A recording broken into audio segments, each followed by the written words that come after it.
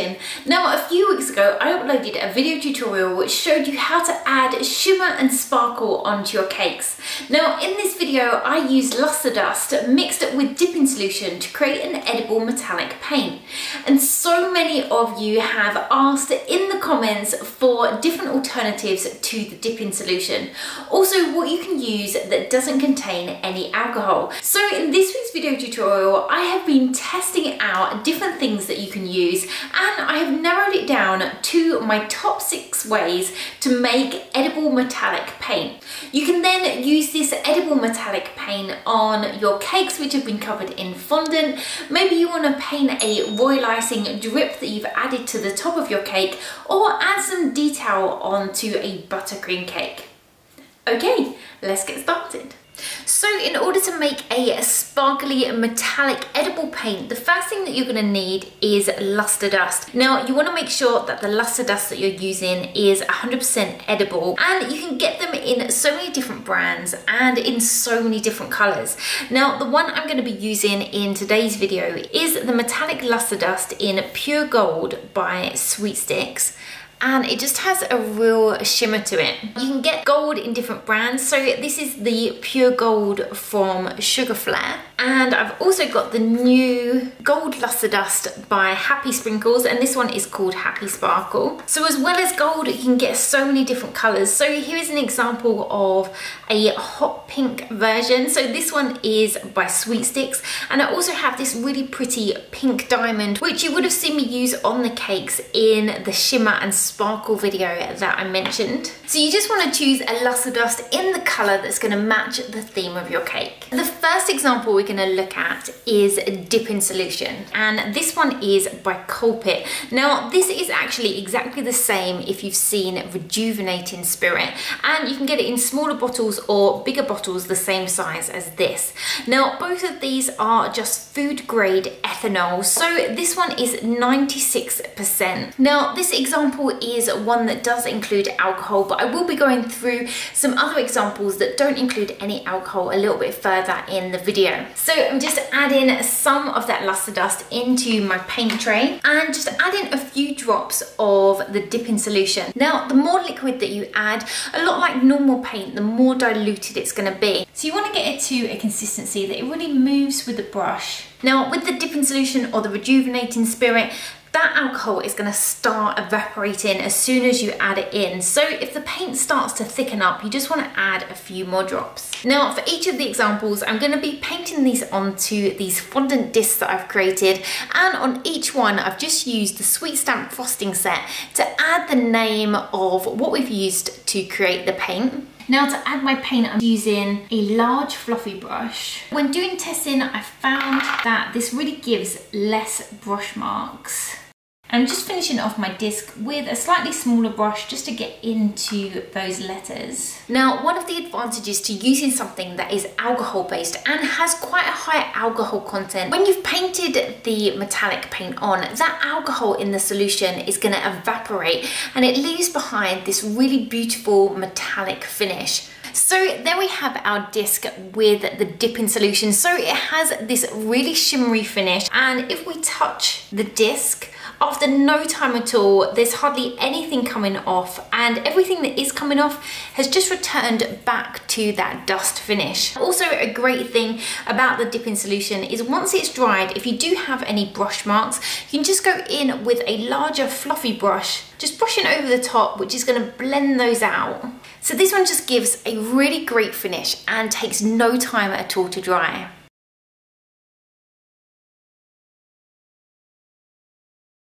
Okay, so the next one I'm going to show you, and my joint favourite with the dipping solution, is lemon extract. Now, you can use other extracts, but lemon extract usually has a very high alcohol content. So if you look at the back of this one, it has 90% ethanol. So if we compare this to the dipping solution, which had 96, it's going to give us a very similar finish. Now, looking at different lemon extracts, they seem to have from around 80% to 90% ethanol. A peppermint extract has around 85 to 90%. Now on some bottles it doesn't tell you how much ethanol or alcohol is included. So here I've got a vanilla extract and on the back it just says contains ethanol. I've done some research and vanilla extract seem to have around 35% alcohol. So it's quite a lot lower than the lemon extract. Now one thing that you need to be aware of is not all extracts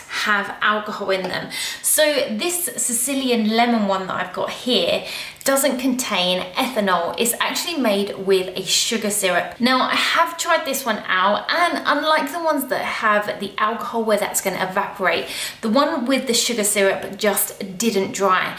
I left it overnight and it was still wet. So I'm going to be using the lemon extract that has the 90% ethanol. Now when using the dipping solution or the rejuvenating spirit, once that alcohol has evaporated, it doesn't leave a taste on your fondant or your royal icing. Now when you use the lemon extract, it's doing exactly the same thing, so that alcohol is evaporating, but the great thing about this is it just leaves that lemon flavour behind. And again, just like the first one, I'm going in just painting inside my letters with a slightly smaller brush. Now you can see before I've even finished, that paint is no longer wet and the dust is just coming off on my fingers. Now if I leave this to completely dry, when you run your hand over the top, absolutely nothing will come out. So when I used the dipping solution and the lemon extract, I really couldn't see any difference with the end result. Now I have tested out some different extracts that have a slightly lower alcohol content, and the only difference I can find is it just takes a little bit longer to dry.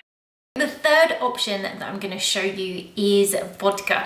Now this is just a small bottle of vodka that I bought from the supermarket. Now I always used vodka previously until I found dipping solution, so I'm going to show you the difference. So I'm adding a few drops in, just getting it at the same consistency as the others. Now, if we look at the bottle, it says that the alcohol is 40% volume. So one thing that I have found is by using vodka, it doesn't actually dry as quickly as the other options. So it's still slightly tacky. So I'm going to leave it a bit longer to dry. Okay, so I've left my disc for around 10 minutes and when I run my finger over the top, it is slightly tacky, but none of that paint does come off. Now, if I compare the dipping solution to the vodka, I have only done one coat on these, so I have found that the vodka is slightly lighter and it isn't actually as shimmery as the dipping solution. You are going to need a few coats to build up that colour. So if you don't have a dipping solution or a lemon extract, then vodka is a great other option. Now, one question I got asked a lot in the previous video was an alternative to the dipping solution that didn't contain alcohol. So I'm going to show you the type of metallic paint you can create using lustre dust mixed with lemon juice. Now, one advantage to using the lemon juice is it's all natural and also it's gonna smell amazing. Now, I will be honest, the options that I tried that didn't have the alcohol included do take a lot longer to dry. So as you can see, the paint is still wet. One of the things you do also need to do is make sure that there's no excess building up. So I've just been going over with my brush, just making sure that I'm getting out a lot of the brush strokes. So I'm gonna leave this to one side to dry. Okay, so it's been left for around half an hour, and if I run my finger just over the top, none of that gold is gonna come off. Now, I will say if I was to compare it to any of the alcohol options, I would say it's quite similar to the vodka. So you would need to build up a few layers so you can't see those brush strokes. Now, it does have a shine to it, but it is slightly matter than the lemon extract or the dipping solution. But it's a great option if you didn't want to add any alcohol to create your edible paint. Okay, so I have to admit, for the next option, this is one that really surprised me. So this is just regular cold water out of the tap, and I couldn't believe the finish that I was able to get. So if you don't have anything to mix with your lustre dust, you can still create a metallic paint. Now, it does remain wet for a lot longer, just like the lemon juice. So I'm going in, just trying to get rid of any of those brush strokes, just taking off any excess. Now, as an option that doesn't involve alcohol, when you do paint it on, it is quite a lot thicker, and I think the thickest out of all of them, but you can see a lot of the brush strokes. So I'm going to leave this to one side so that I can show you once it's dry. Okay, so this has been left to dry and took around half an hour, so the same amount of time as the lemon juice. And if I run my finger over the top, none of that gold comes off. It doesn't feel as smooth as some of the options, but it went on really thick. I think you would need a few coats. So if we compare it to the lemon juice, I would say it gives a slightly thicker coverage, but there isn't much difference. So if you don't have anything to add to your lustre dust to create your edible paint, you can just use water. Now, the question was, what can you use instead of dipping solution to create an edible paint?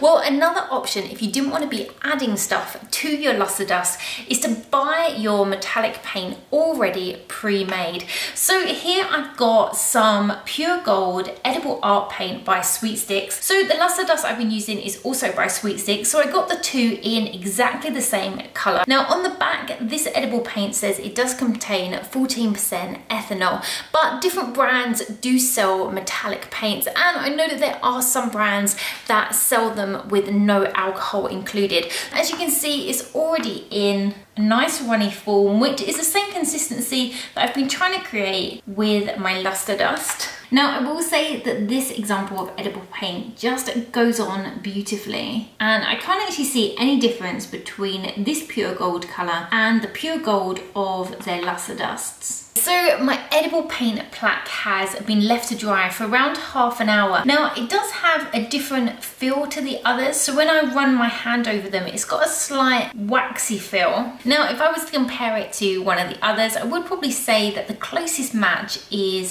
the vodka.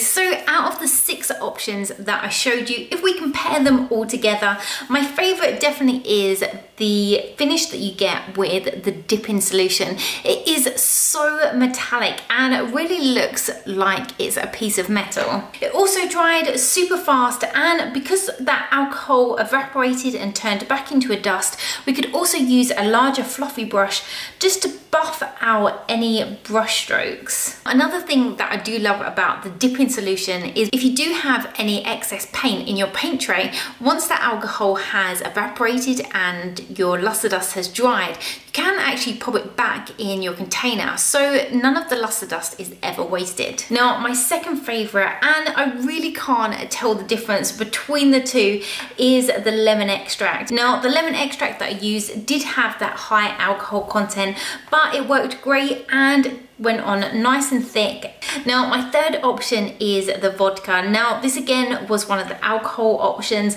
and it did have a great finish to it. Slightly less metallic than the other two, and I would say that you would need at least 2 coats if you were using vodka. Also, it did take a little bit longer to dry than the others. Now, for my 4th and 5th option, I'm going to bring both of those in together, and these are the 2 that didn't contain any alcohol. So I had the lemon juice and the water. Now, I do find when I look at them, the colour in the dip-in solution and the lemon extract is a lot deeper of a gold.